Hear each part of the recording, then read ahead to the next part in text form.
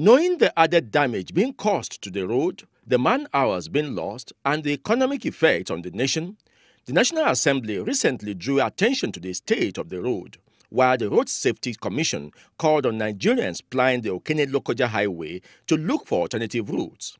That has helped a little, depending on the destination of the commuters. For those who have no choice, Okene, which even before the damage had for years been described as a bottleneck, is now more of a nightmare. This road is totally damaged and we are suffering with it, and many of our motors are causing accidents because of this kind of road. It's very, very terrible. Since more than 4 hours we are on the road up. We have been experiencing the same problem here because of improper drainage. This situation has brought out the good and the ugly side of Nigerians.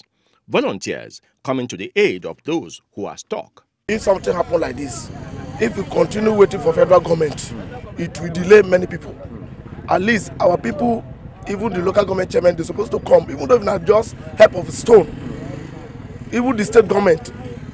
We have been putting these stones since the day before yesterday, sir. Every present day. And we left here 8 o'clock in the night. And on the ugly side, motorists who would just refuse to be orderly. The road users, that the drivers, they don't cooperate to ensure that everybody move one after the other. Everybody is in a haste to move. And when everybody is in a haste, there will not be space for another vehicle to move and the other one will also not move. Government officials, even with the privilege of the road being cleared for them, still see firsthand what others must pass through. But indications are that things are easing out gradually. Last week, the story was that people spent nights. Now, with the intervention of FEMA, road safety, and others, the 2 to 3 kilometer stretch takes 1 to 3 hours to cross, depending on the kind of vehicle. For those who ply this road very frequently, they must be having a first-hand feeling of this saying that a sitting time saves 9.